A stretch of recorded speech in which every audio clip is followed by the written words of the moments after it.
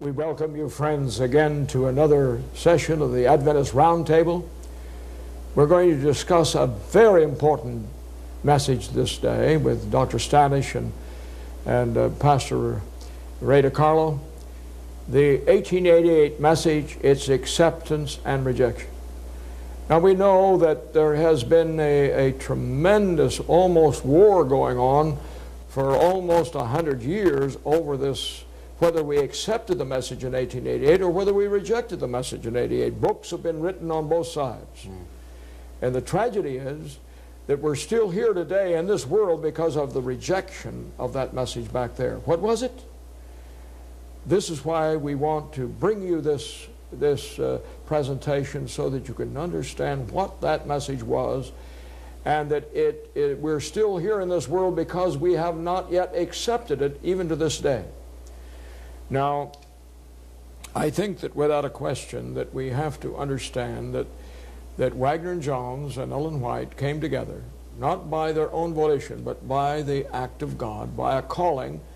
These two young ministers came together with Ellen White, the prophet, and at the Minneapolis conference there was tremendous presentations made.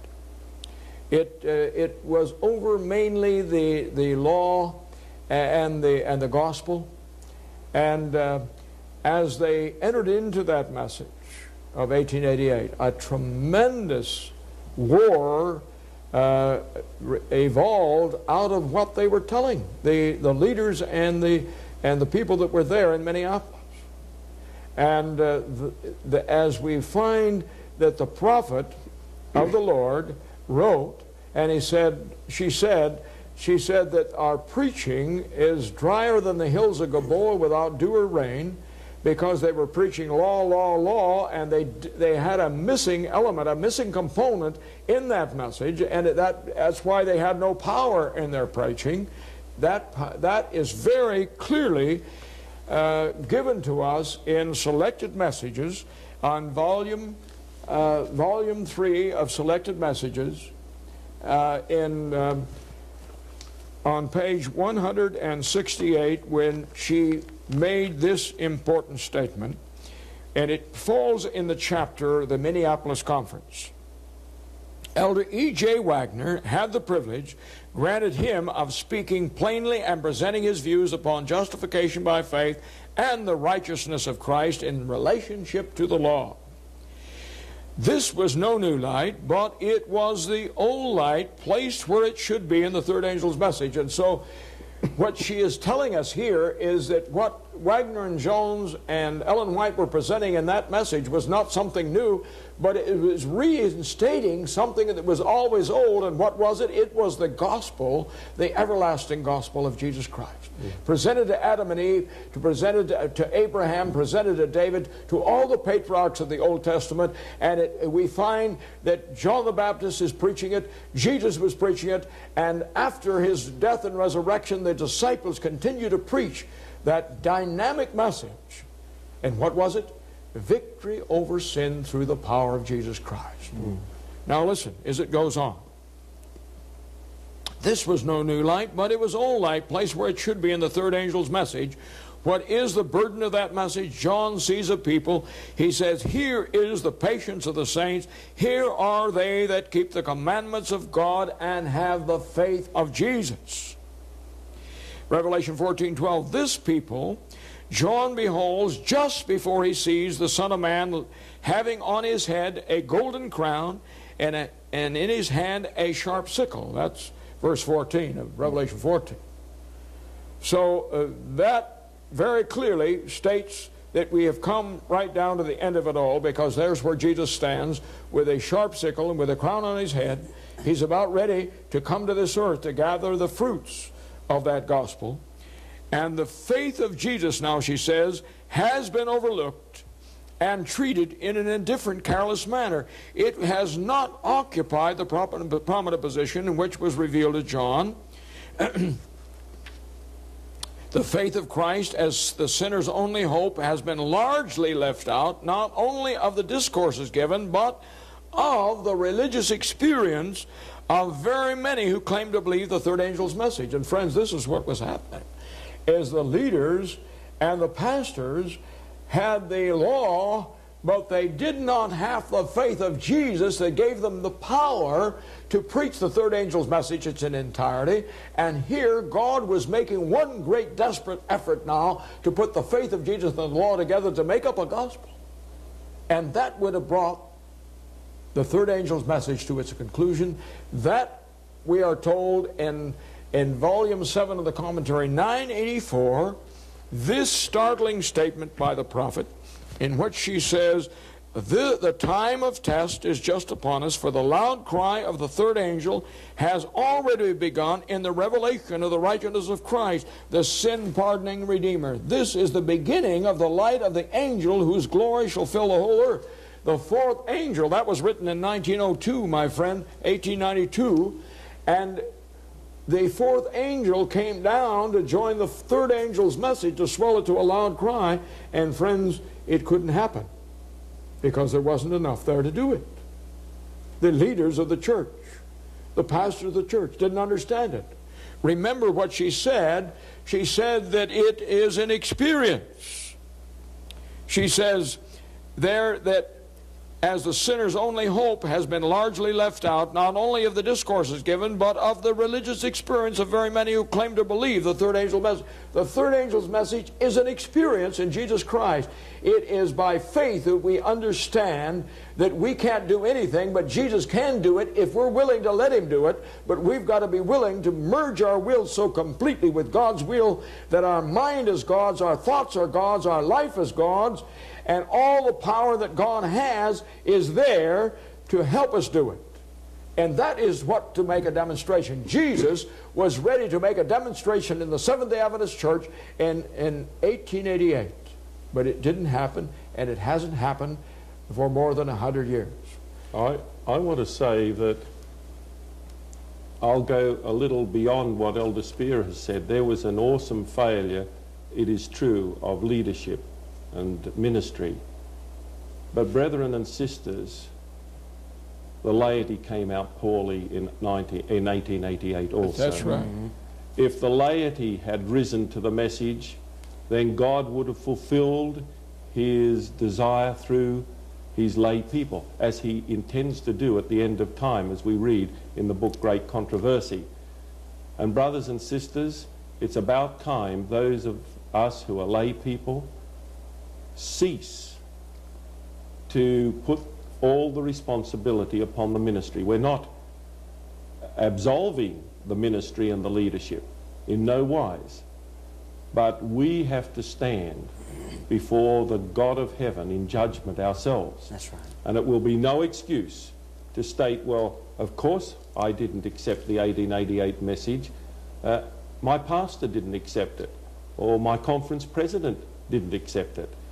We had a wonderful opportunity after 1973. You'll remember that a great call came to God's people through the annual council. It was inspired by our world leader, Elder Robert Pearson. And that was a call to repentance and reformation. I can remember Colin and myself and Pastor Burnside dining with Pastor Pearson in the year 1985 in his home. And we put to him the question, what happened to that mighty call 12 years ago, as it was at that time? A call that if it had been taken, I believe God could have restored the 1888 message to His church. He could have finished the work. The loud cry could have gone forward, and we could have been in heaven ere this. And Pastor Pearson dropped his head in sorrow, and he said, the greatest disappointment of my days as President of the General Conference was the failure of God's people to take hold of that call. He had hoped that it would swell so that in 1975 at the Vienna General Conference that men and women would have risen up to the call and repentance and revival would have come to God's people. But sadly, he said, there was no great will amongst ministry or laity to take up that call. Brothers and sisters, We have to redress that situation in our own hearts today. Are we prepared to accept this message and to go forth as God would have us go forth? Remember, Sister White did state, and perhaps I ought to read it, that that message was the Laodicean message. It was the straight testimony. And I believe that it is important that we recognize this fact. The message given us by A.T. Jones and E.J. Wagner is the message of God to the Laodicean church. And woe be unto anyone who professes to believe the truth and yet does not reflect to others the God-given rays. That's letter 24, 1892. It is the message of God to the Laodicean church. My dear brothers and sisters, are we going to accept God's message to our church here in 1992, or are we going to reject it? And I'm speaking to our lay people as earnestly as I possibly can. As we look at this situation that really involves the message, the dynamics of righteousness by faith, we have a counterfeit righteousness by faith, which we know is the new theology today. And it's raging through Adventism today from our pulpits. Now, Ray, with your study, what do you have to say? Well, I want to share Russell's concern in an appeal to God's people to see the beauty of this message. There's no question that the servant of the Lord had time and time again in her counsels pinpointed Elder Jones and Wagner as the messengers that God had used to give this great message to the Adventist people. And there's no question that we as a people have rejected that message. The mere fact that we are still on this earth is very evident that we've rejected that message. But I think I want to share just in a way to God's people the beauty of that message and the wonderful message that it has for each and every one who will receive it. When Elder Jones and Wagner were presenting the message that God had given to them, they had been placing the beautiful relationship between the law and the gospel. Now, Elder Spirit, you brought that out before, and I really appreciated that concept. Because we had, as Elder Spirit mentioned, we had been preaching for quite some time the law, void of Jesus Christ. Jones and Wagner began to blend the gospel with Jesus, and the law and the gospel, there together, and putting it in its proper place. And when they presented the righteousness of Jesus Christ, they not only presented it in a way that God would forgive your sins, but they presented the righteousness of Jesus Christ with power. In other words, that God could not only forgive you, but that God could keep you from your sins. That God had the power to keep a person from sinning. And I want to say that I know it's already been discussed in one of the roundtable discussions, that the fact that what they presented, one of the centrality or central aspects of the message of 1888 was the nature of Jesus Christ. Amen. They knew that was a very vital part to share with God's people. My friends, I want to encourage you to understand that Jesus Christ is not far off, as Ellen White said. He is nigh at hand. He's close to us in the fact that He partook of fallen humanity, that we in return may be partakers of the divine nature and be victorious in Christ.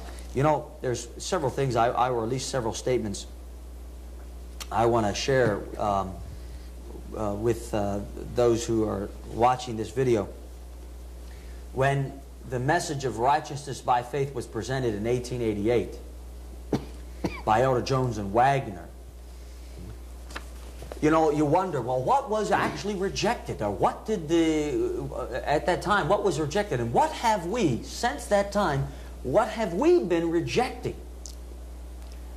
And, you know, Elder Spear, you brought out a very important part, the fact that today we have the counterfeit of the righteousness by faith in the new theology.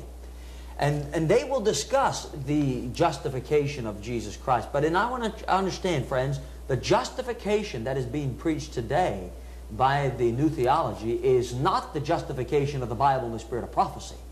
That is very evident.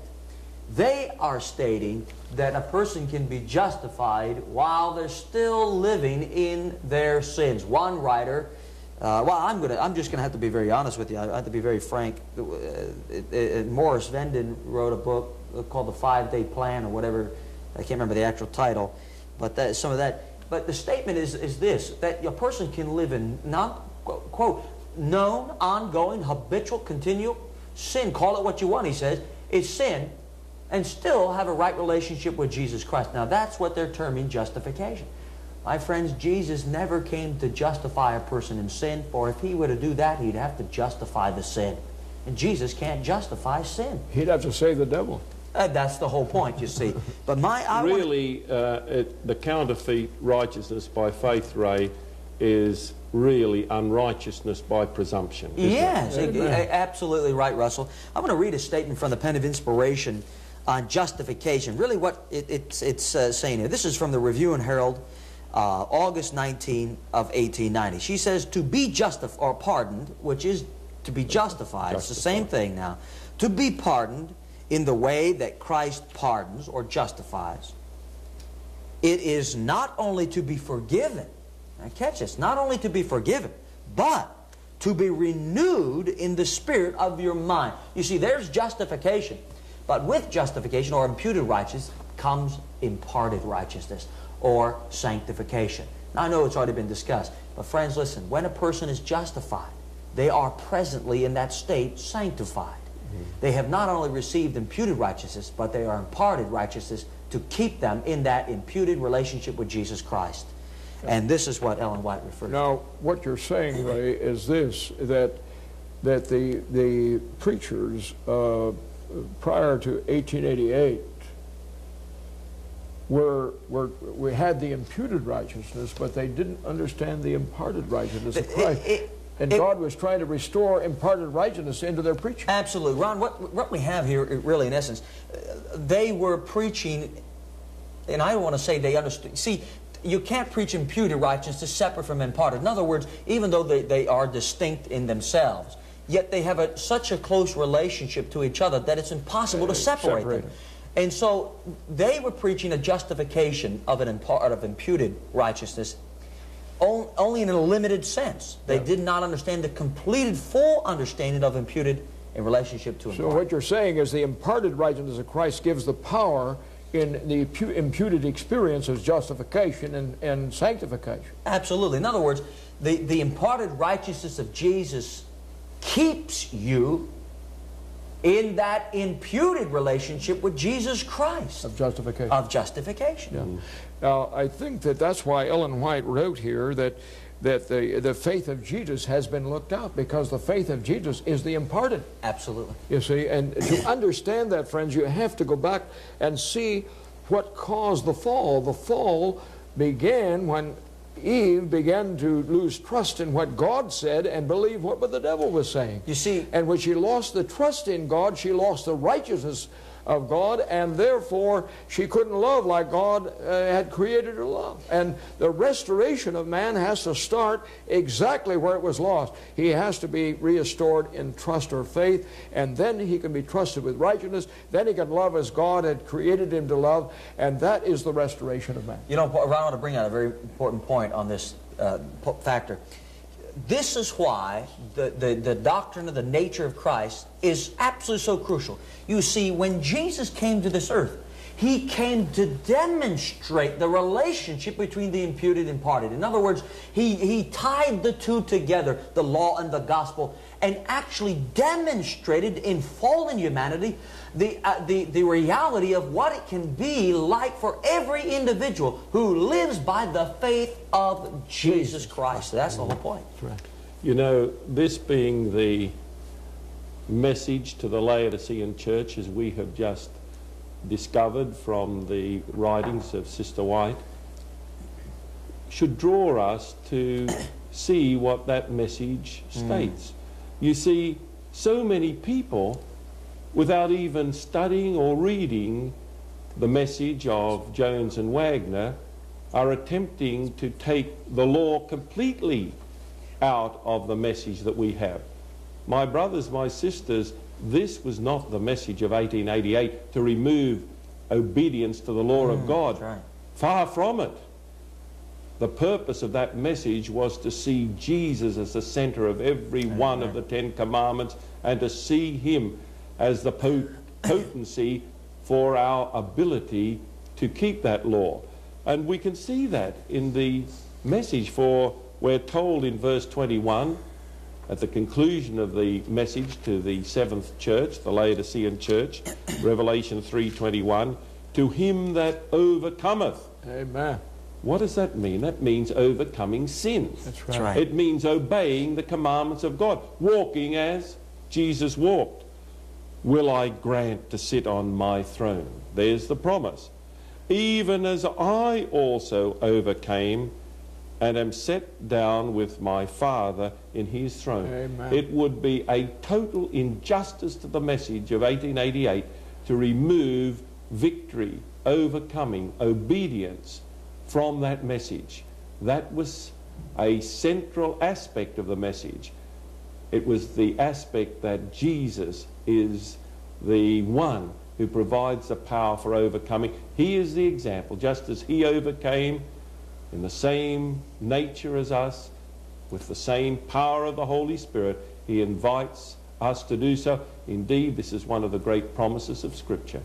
We will sit with him on his throne. Now, Amen. Ray, you brought up that Wagner and Jones presented the great message of righteousness by faith in the setting of the nature of Jesus Christ. Absolutely. Now, a lot of our opponents on this, our understanding of this message, are saying that we have never taken a stand in the Seventh-day Adventist Church on the nature of Christ. I mean, here are two men called by God to join with a prophet of God and to present the missing link in their preaching, and in the very center of their preaching is the nature of Christ. Listen to what Wagner has to say in his book, Christ and His Righteousness, page 26 and 27. A little thought will be sufficient to show anybody that if Christ took upon himself the likeness of man in order that he might redeem man, it must have been sinful man that he was made like. For it is sinful man that he came to redeem.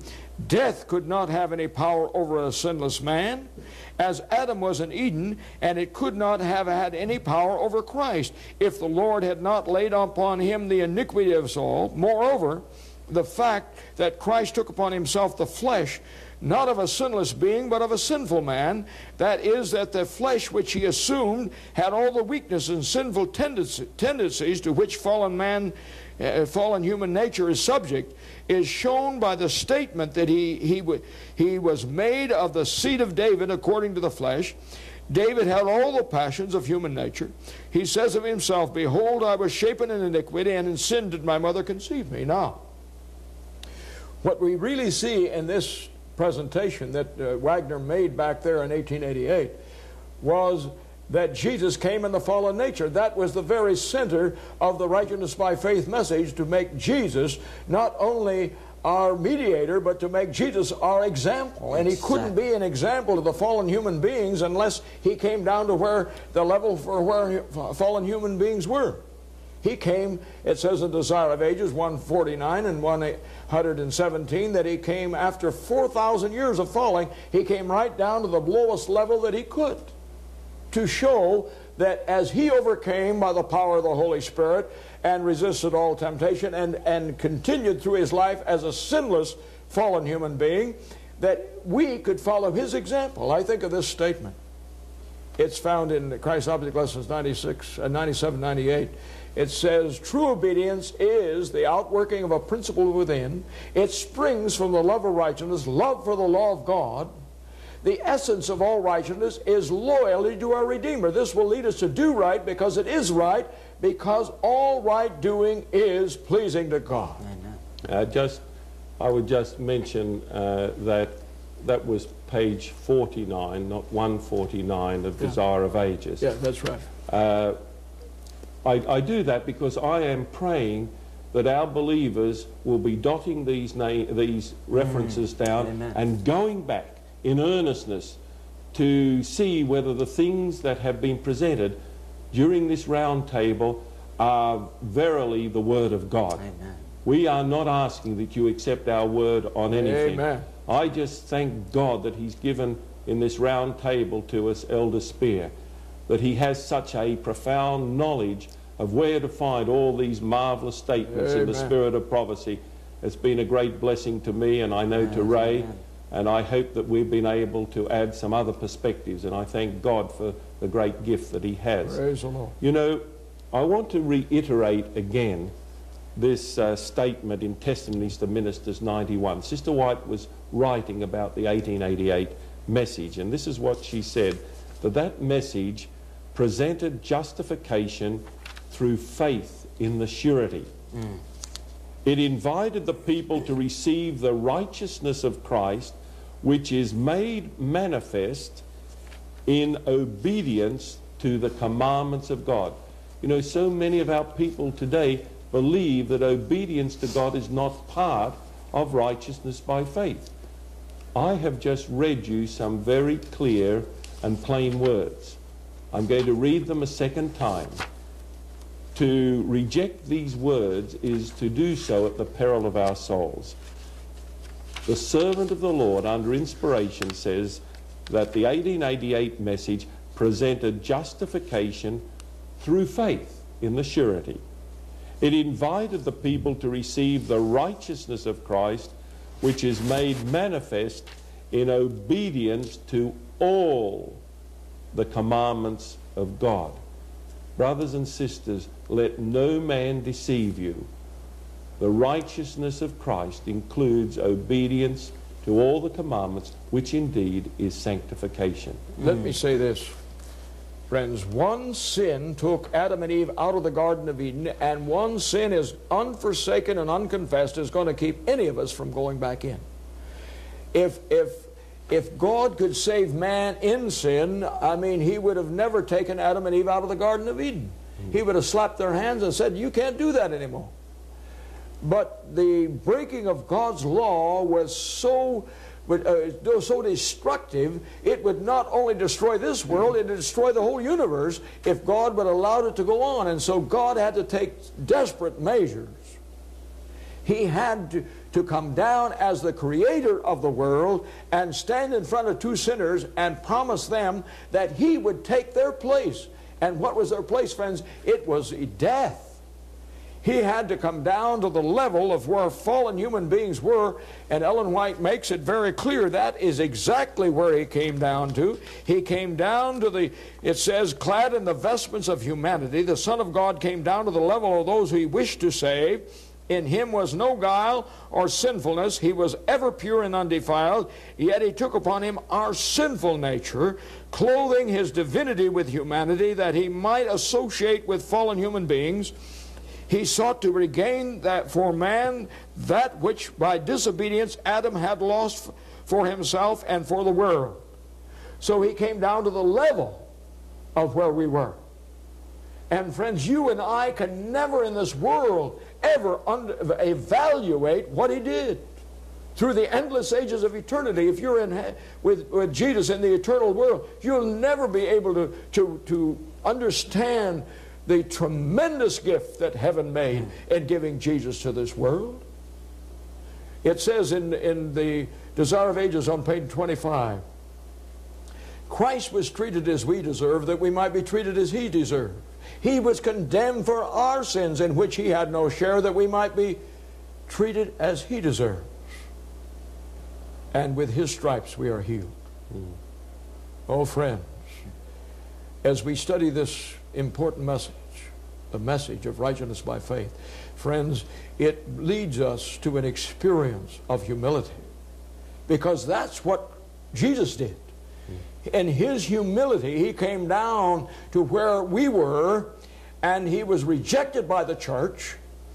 He was rejected by humanity, and yet in all of that rejection, He cried out in His dying moments to His Father, forgive them. God, they don't know what they're doing. And find, as we come to the final moments in our probationary time, and we see the church is doing exactly what it did back there in Christ's day, it's rejecting Jesus Christ. Now that's hard for some people to accept. But the message of righteousness by faith presented to this church in 1888 is a rejection of Jesus Christ. The prophet of the Lord says so. It's rejecting Jesus. And it's rejecting a counterfeit Christ in his place, who says you can be saved in sin rather than from sin. Now look, if we accept the counterfeit, then we make the cross of Christ ridiculous, because Jesus really didn't need to die. If the law, the violated law, that if we can be saved by sinning, by violating the law and still go to heaven, then what need was there of a cross? Right? I want to go back and discuss a little bit of, once more, of the beauty of the forgiveness of God, the pardoning power of God. Rarely do we really understand that when we come before God and confess our sins, the power that God has for us. My friends, I want to read to you several statements from the pen of inspiration. I want you to listen very careful to her words, to the pen of inspiration. This is on imputed righteousness. Well, keep in mind, my friends, imputed righteousness not only carries with it the pardoning power of God to forgive you of your sins, to cleanse you of your sins, but my friends, it carries with it also the power of God to keep you from that very sin. Let me read to you several statements. This is Bible Commentary, Volume 6, page 1098. She says, by receiving His imputed righteousness, through the transforming power of the Holy Spirit, we become like Him. Now, friend, very simple statement, a very profound statement, though. When we receive the imputed righteousness of Jesus, friends, we're transformed. There is a transformation that takes place in the life of the individual who receives the imputed righteousness of Jesus Christ. And when they're transformed, my friends, they're transformed into the image of Jesus Christ. They receive that power from God. And I want you to know that power, and I want to share a text with you real fast on this. It's found in the book of Jude, and it's the first verse, and I want to show you something. I don't know how many have ever even looked at this and recognized what this passage is saying. Jude, there in of course, the first verse. It's only one chapter here. Because I want to share a very beautiful passage of what it means. Again, justification, sanctification, imputed, imparted. And then, of course, when a person is receiving the imputed righteousness of Jesus Christ, they are presently sanctified. Now, when I say presently sanctified, I didn't say they were sanctified in a completed sense, that they no longer need any more sanctification. Sanctification is a work of a lifetime. But listen, it's not a lifetime of work in your life, of overcoming your sins. My friend, sanctification is a lifetime of obedience. Amen. A lifetime of maintaining that connection with Jesus Christ. Amen. In that imputed righteousness. Now look, Jude 1:1, it says this, Jude, the servant of Jesus Christ, and the brother of James, to them that are sanctified by God the Father, and listen, and preserved in Jesus Christ and called. Sanctification, the Bible teaches, is the process whereupon God preserves you in Christ. Amen. And sanctification is the lifetime of being preserved in Jesus. Read the 24th verse with a... Well, yes. Oh, that's right. Well, the 24th verse is the classic aspect. How does God keep you preserved? Now unto Him that is able to keep you from falling, and to present you faultless before the presence of His glory with exceeding joy. Amen. What preservation, eh? Amen, yes, amen. And that's the beauty of it. Let me go on and just a few more statements here of some of the beautiful things that Ellen White had to say about the 1888 message, because I think it's a classic. And I know that our brethren would love to hear some of these things. Review and Herald, November 8, 1892. She says, He would have comprehend something of His love in giving His Son to die that He might counteract evil, remove the defiling stains of sin from the workmanship of God, and reinstate the lost, elevating, ennobling soul to its original purity through Christ's imputed righteousness. Notice that it's through the imputed righteousness of Jesus Christ that we are reinstated, elevated, ennobled to the original purity that God wants us to be. Beautiful, and that's through the imputed Amen. righteousness. Amen. Friends, can you believe? Praise Listen, the Lord. this comes through, did you believe this is a free gift? A beautiful gift that God is offering every man, woman, and child if they'll accept Jesus Christ as their personal Lord and Savior. Accept Him, my friends, by faith. Yeah. By faith. Do you realize, my friends, by faith you receive the imputed righteousness of Jesus Christ, and by faith you receive the imparted righteousness? Amen. All done by faith, a free Amen. gift that God is Amen. offering to you and And the I. tragedy that I see, Ray, is that very few Seventh-day Adventists understand it. And when they hear it, it's so foreign to them. They say, it can't be right because I've tried for all my life to try to overcome, and I'm still thinking evil thoughts, and I still have lustful thinking, and I'm still losing my temper. My friends, it is because there has not been that full commitment to God. It is because that you do not really believe that God has enough power to keep you from sin. Listen to this from the Review and Herald, March 10th, 1904. He who has not sufficient faith in Christ to believe that He can keep him from sinning has not the faith that will give him entrance into the kingdom of God.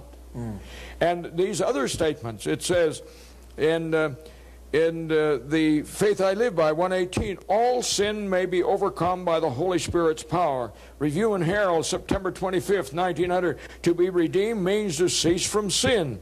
Review and Herald, August 28, 1894, Christ died to make it possible for you to cease from sin. And Steps to Christ, 39, Christ is ready to set us free from sin, but He does not force the will. That is where the key to this whole thing is, that it's our will that is involved. It says in Christ's Object Lessons 1:312, it says, by His perfect obedience He made it possible for every human being to obey His commandments.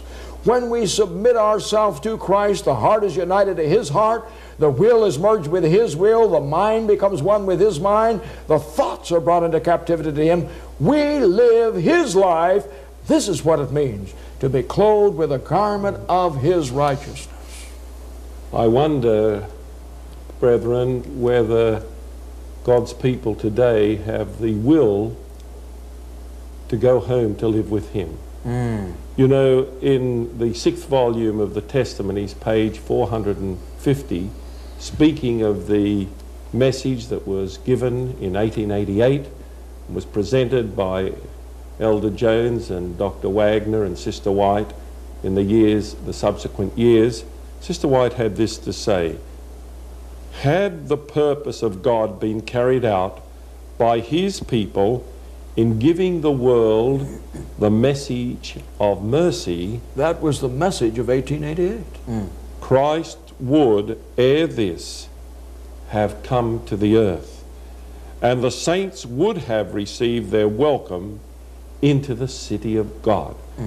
That message was written at the turn of the century in 1900, just at the time that Sister White was returning from Australia to the United States.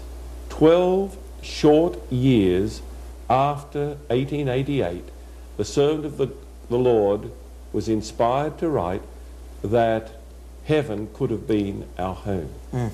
That is how close we are today to heaven. And the reason that Pastor DiCarlo and Pastor Spear and myself and my twin brother Colin in other round table presentations are so agonized over the issues that we are presenting in this round table is that we're tired of this earth. We're homesick for heaven. And brothers and sisters, this is the message. No new message, but this is the message which, if we as a people will accept that message, then Jesus will complete His work in us and in the world, and we will be sitting at the feet of Jesus. Amen. The greatest evidence, folks, that we rejected the message of 1888, that we're still here. I mean, she told us very clearly there in Volume 7 of the Commentary 984 that the fourth angel, Revelation, had come down to do his work. That fourth angel, Revelation 18, my friends, was to join with the third angel's message to swell it with a loud cry. The message would go into the world, but it couldn't go to the world until there was a people that would make a demonstration of what God could do in fallen human beings by overcoming every sin in their life. Not by what they do, but what they knew God would do if in them, if they were willing to let him do it. That was the demonstration that God was ready for in 1888. And friends, it didn't happen, it hasn't happened, but it will happen. Praise God, it will happen. Amen. And it must happen. And I believe, as I have traveled the world preaching this message, and this year I've been over a lot of ground, let me tell you. And in every meeting that I am in, people are getting down to the experience on their knees, with their Bibles, with their spirit of prophecy, and they are coming into the understanding of that great dynamic message that God gave to the Seventh-day Adventist Church in 1888.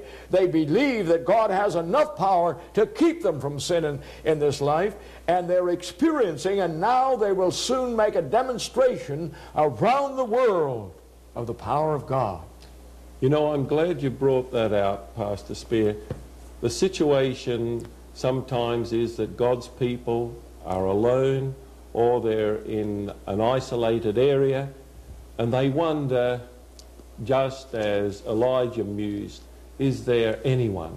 What a thrill it has been for the three of us to go from continent to continent. Amen. What an inspiration we three received in the Netherlands when men and women from over 30 nations came and proclaimed their great faith in this message. There is a rising group of God's people. Amen. What did we find, Ron, in Southeast Asia? Didn't we find the same knowledge, Amen. the same understanding, the same earnestness, the same desire? Yeah, 11 Brothers, countries. Yes, there were people from 11 nations that came to that camp meeting. I only wish that somehow we could make some videos that perhaps would show to people, men and women, from the nations of Europe, the nations of Africa, the nations of Asia, the nations of the Americas, the nations of the South Pacific, standing mightily for the truths of God, having a perception. Oh, what a comfort, what an assurance it would be.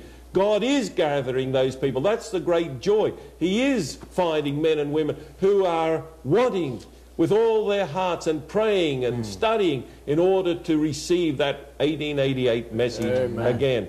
Yes, we are at the edge of eternity. Amen. You know, I think there, Russell, remember in Malaysia that we had two men from India. That is correct. And they came to us afterwards. And we were preaching the 1888 message. That whole 5-day conference that we had, camp meeting we had there, we were preaching this dynamic message of victory over sin, which is the 1888 message. And as they came to us, they said, "Pastors, please, please, there's 850 million people in India that have never heard this. You've got to come to India." Praise God, we're going to be in India now. Praise the Lord. That's right. And I remember with Colin, maybe you were not there, when 3 of our wonderful German brethren came to us at the conclusion of the Hengelo camp meeting in 1991, there in the Netherlands, and they said, "We have known the 1888 message, the details of it, virtually all our lives. But this was the very first time that we heard it presented without a legalistic understanding.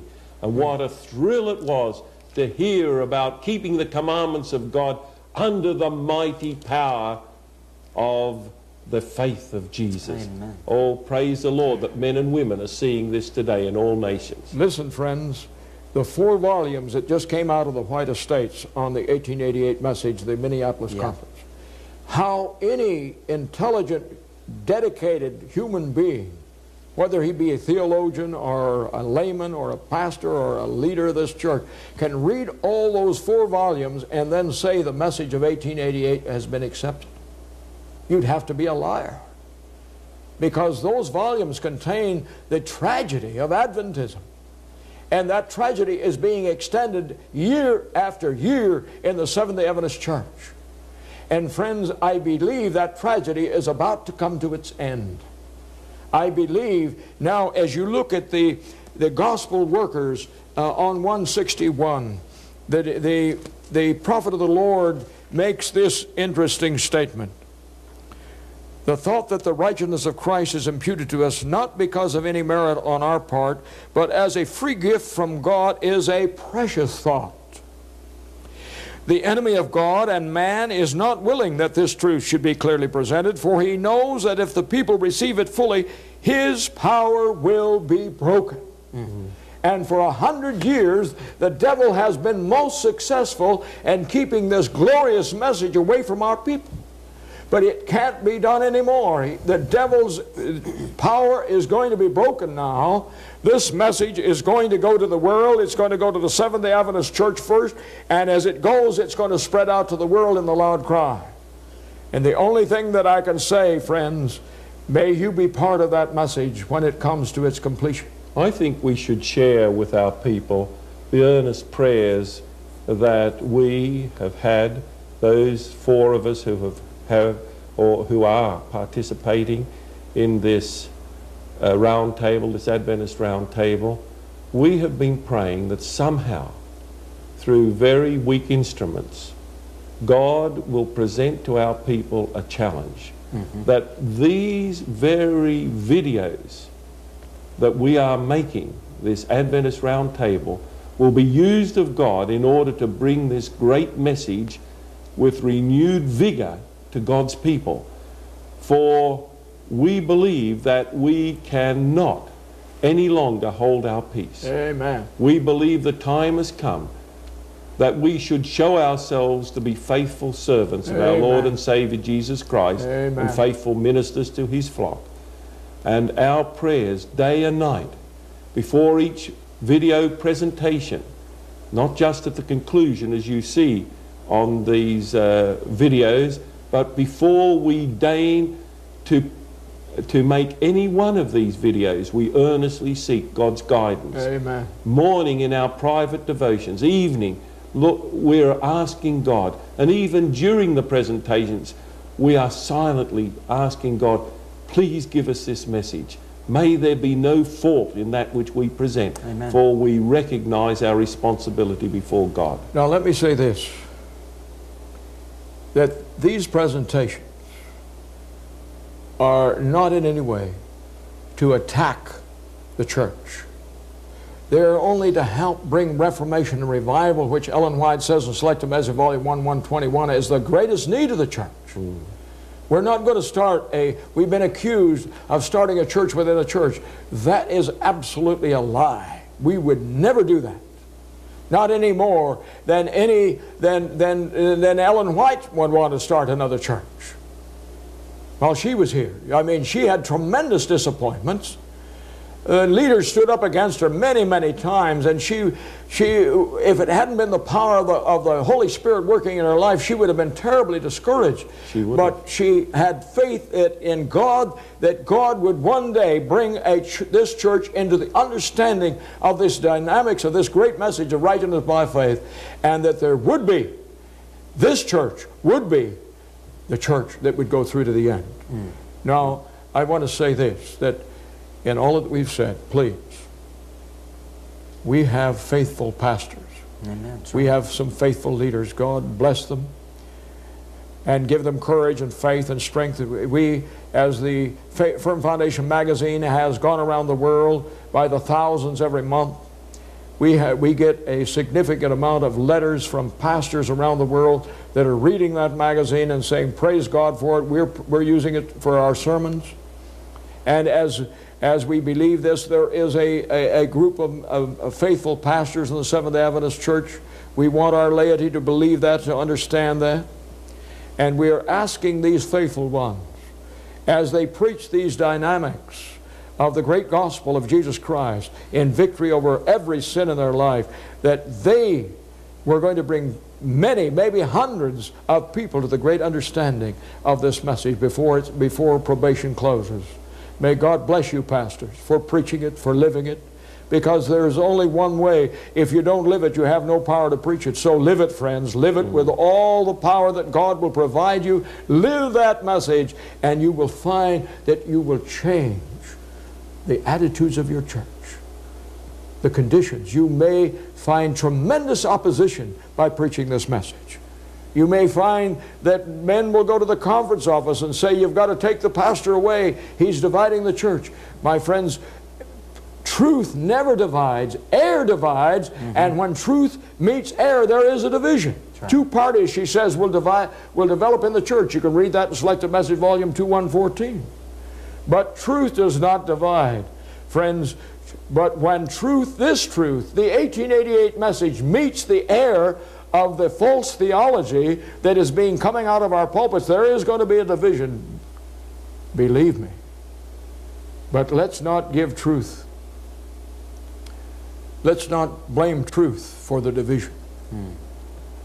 And we ask now, as we come to the close of this, we have to have a quick summary because we only got about 3 minutes left.